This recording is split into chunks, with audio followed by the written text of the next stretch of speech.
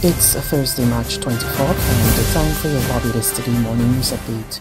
The 18-year-old, who was preparing to become the country's youngest member of the Senate, is struggling to make sense of the arguments of independent senators who took issue with the proposed constitutional amendment intended to facilitate teenage representation in Parliament.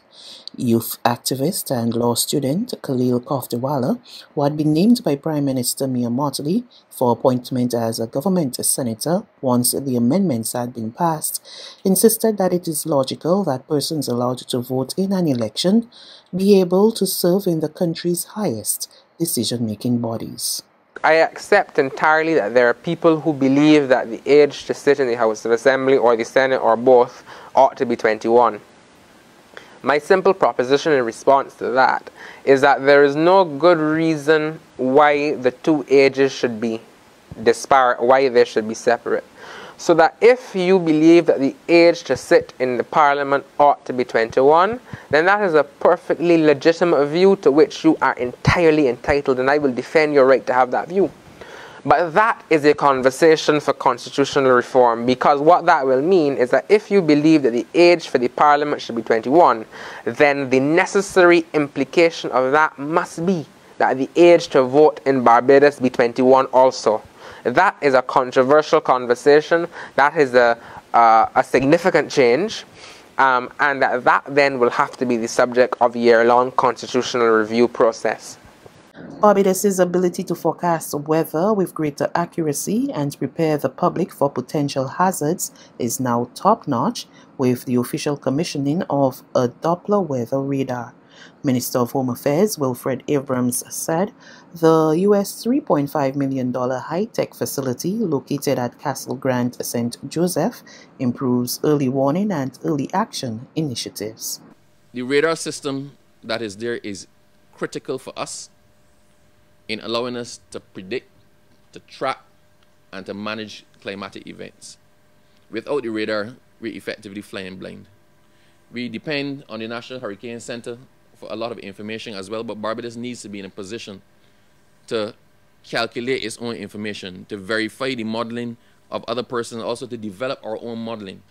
Because whereas other international entities concentrate on the entire Caribbean and with a focus on the United States and the East Coast of the United States, it is in our best interest to develop our own systems and our own independent analysis to allow us to be able to forecast what is happening. A ration pack initiative has been developed by the Barbados Manufacturers Association to ensure the local sector remains functional and well-positioned to respond to the needs of Barbados in a disaster. BMA's Executive Director Shadi Boy said the packs are pre-packaged foods used in emergencies, including natural disasters. There are a number of deliverables that the Barbados Manufacturers Association expect to achieve from this initiative. We want to find a way to use gluts in the agricultural sector. Many times we hear of farmers who have excessive amounts of vegetables at various times of the year. The Ration Pack initiative provides the opportunity to integrate these products into the manufacturing process in a sustainable manner. This is sustainable manufacturing. Barbados has emerged as a hit at the world's premier fair, Expo Dubai 2020. March 26 is Barbados National Day at the Pavilion, and the island will be hosting a grand show. Expo 2020 was delayed because of COVID-19 and opened in October 2021. Angela Daniel Rampasad, one of the officers who has been working in the Barbados Pavilion, said the interest has been high. As you would have heard, we have 193 countries, so 192 plus us, sharing our culture, our people, our experiences with the world at large. And it's been a pleasure. It's hard work, but it's worth it, because Barbados will definitely, and is definitely benefiting from having a pavilion here. There's so many, especially tourism, there's so many people who came into the pavilion and they came back and they said, Angela, we are going to Barbados in April, we are going to Barbados in March, we are getting married there. There's regional and international news after this short break. more oxygen, means more energy, means more adventure. Pure Oxygen, natural spring water infused with more oxygen to improve your energy, immunity and performance. The next generation of hydration. Pure Oxygen, nature's ultimate water. New Brunswick sardine fillets, boneless, ready to eat. Perfection. Hold on, one more. It is sardine. Well, let's see. And available in bold new flavors.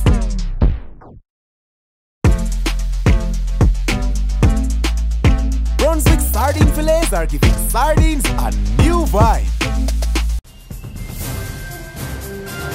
To developments on the regional front, lawmakers in the Bahamas have been weighing in on the crime situation in the country. More from Eyewitness News. 2 weeks of consistent bloodshed on the streets of New Providence not going unnoticed from those in Parliament. It's a concern for the Minister of National Security. Young men have taken it upon themselves to believe that it is normal and natural to run up on somebody with a gun that fires 7.62 rounds and shoot someone 24 times. That is where we are in this country. Those young men range in age from 18 to 30. The House of Assembly chaplain, who called for stiffer penalties, because you don't want no stiff penalty. Amen? This is serious time we are living in. And this is the last of evil days. We say this is land. Oh, the devil busy. Man, get off that, man. The devil busy all the time. Don't blame it on land. The Bible said, trim the child, and you should go in the old. Even not the part, look at them going quiet, because some of you must know training in the child. Block it, yes, man. Let me pray for we have a revival up in this place, man. And the opposition deputy leader, Shannon Don Cartwright, who called on government to involve the opposition more. And finally, several countries are now seeing their highest death rates since the beginning of the COVID-19 pandemic. That's according to the World Health Organization's Director General, Dr. Tedros Ghebreyesus.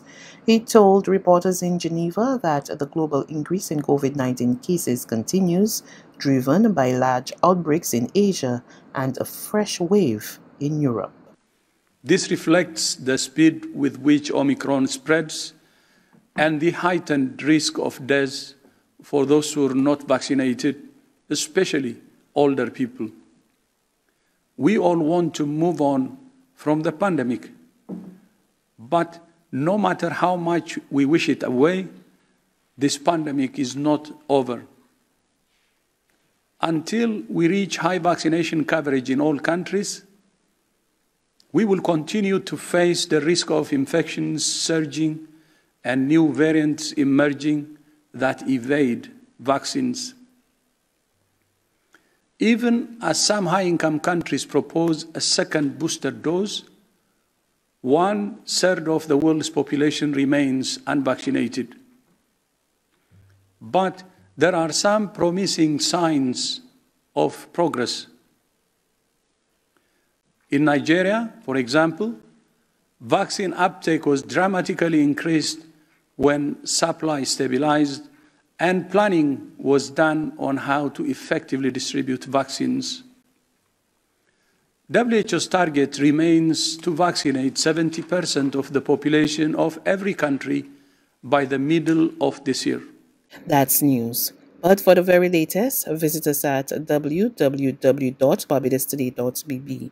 You can also subscribe to our e-paper, email updates, or like us on Facebook, and sign up for our breaking news alerts via WhatsApp. We're also on Izumi Media in bus terminals, as well as screenplay at supermarkets and gas stations near you. And you can also hear us on Mix 96.9 FM and Capital Media HD 99.3 FM.